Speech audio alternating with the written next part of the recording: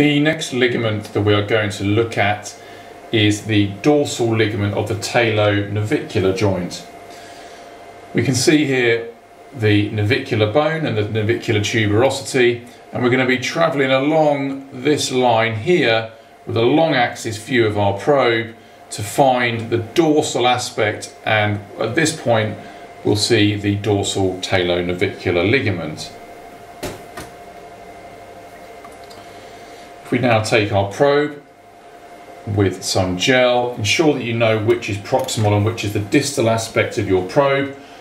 So on the right of the image here, I'm going to be proximal. I know that if I travel down, a little bit more gel.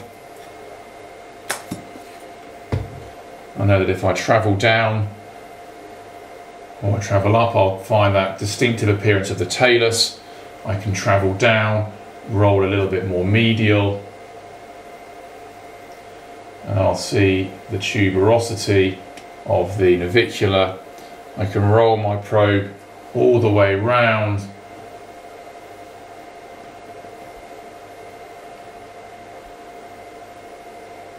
across the anterior aspect, and then I will come across the thick appearance of the dorsal talonavicular ligament, which we can see very nicely here.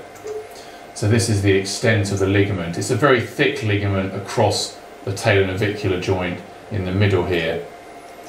And you need to come round to the most dorsal aspect to see that ligament very clearly.